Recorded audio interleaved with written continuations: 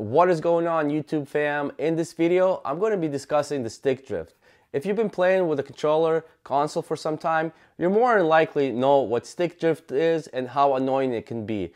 We're going to discuss what causes it and how to actually fix it the right way. Now, I've been seeing many videos online claiming how to fix the stick drift, and they include resetting the controller, updating the software, turning the analog sticks, or even blowing inside the controller. Now, does that fix the stick drift? Well, from my experience, most likely it does not. And if it does, it's maybe for a minor stick drift or temporarily, but it doesn't solve the root problem. First and most importantly, we have to understand how an analog stick works and what causes the drift, which we will do in this video. And I will demonstrate on one of my controllers that has a drift if we could fix the issue. But before we get into that, I want to say thank you for everyone that's been supporting this channel so far. We're getting close to 500 subscribers, which I'm really excited for, and I appreciate every single one of you. And if you haven't yet, hit the subscribe button on this video. It really helps out. We're going to connect this controller to our laptop and go to GamepadTester.com, which is a great site to test for drift and overall controller functionality. As we can see, the left analog has a pretty aggressive drift. Even though we're not touching the joystick, it's showing that it's moving. Now, before we get this opened up to fix the root problem, let's quickly try the various different methods I mentioned before to fix the drift. So first, we're gonna reset the controller by sticking a pin in the back of it and update it to the most current software update.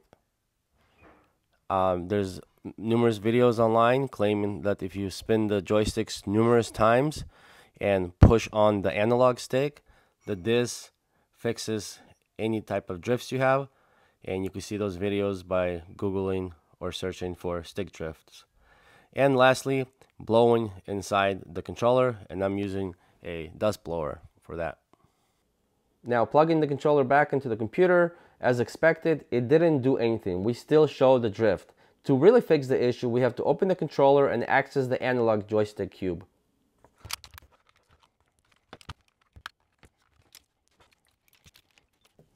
Here we can see our analog joystick. Now let's dive inside to understand how they function.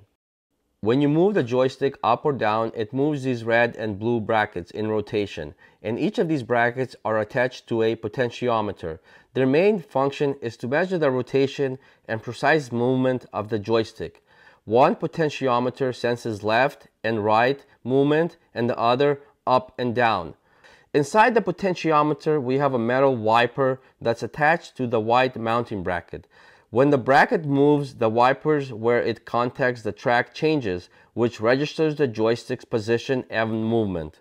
When drifting occurs, it's mostly due to the wear of the potentiometer. Over time, the wiper scrubbing back and forth against the resistance pad creates imperfection. Since we know that the left joystick is the one with the issue, we're going to take off the cap, and that's going to expose the analog joystick box.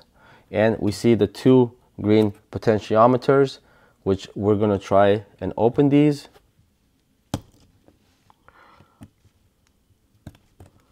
So inside we're going to see the wipers and the white casing, so we're going to carefully try to get those out, because this is the cause of the drift. There's two things you could do from here. Number one is thoroughly clean the resisting pad and the wipers. And number two is to replace the wipers themselves. So we're going to first try to clean it and test and see if that helps.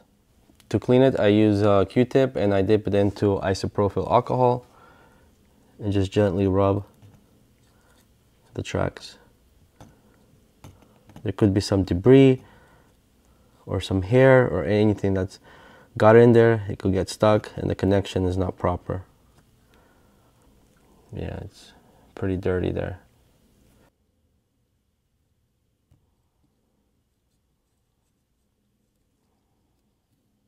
Just make sure none of these little hairs are stuck there.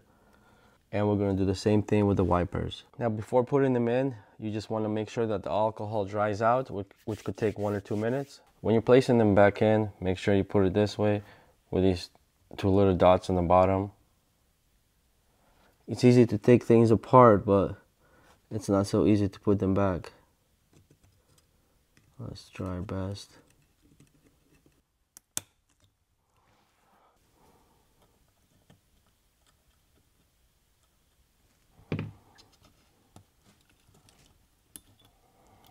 It snaps. Then you know it locks in. Okay. Now we'll test to see if this fixed the issue. Now I see that. Now it looks like it got better, but still, I think the drift is still there. Yeah. It snaps back, but then it still pulls to the left. So I think it got a little bit better, but I think we need to change the wiper, so that's what we're going to do next.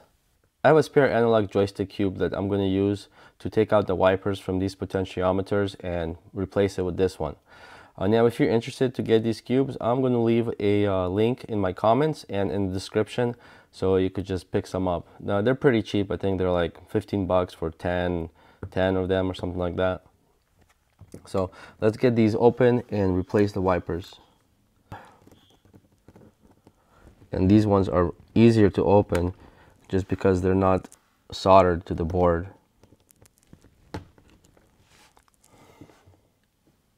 This potentiometer controls the up and down, because when we go up and down, this little ball here rotates. And this one controls the left and right. Not sure if you could see it, but when we turn it, this ball switches. So this is the dirty one that we were looking at. This is the issue, but just in case, we're going to change both of them, just since we're here already.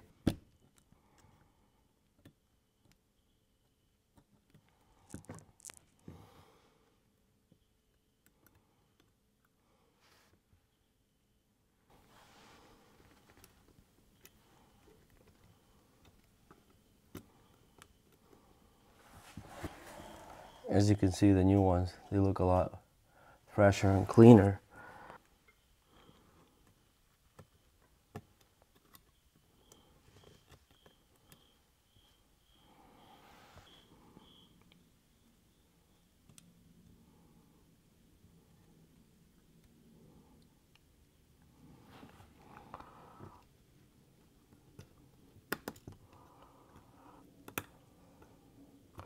Now let's put it together and give it another test.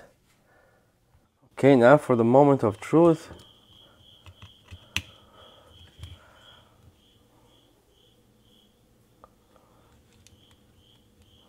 Well, look at that. It looks like it snaps perfect back into place and the drift is gone. Thank you guys for watching this video. I hope it was helpful, and I'll see you next time.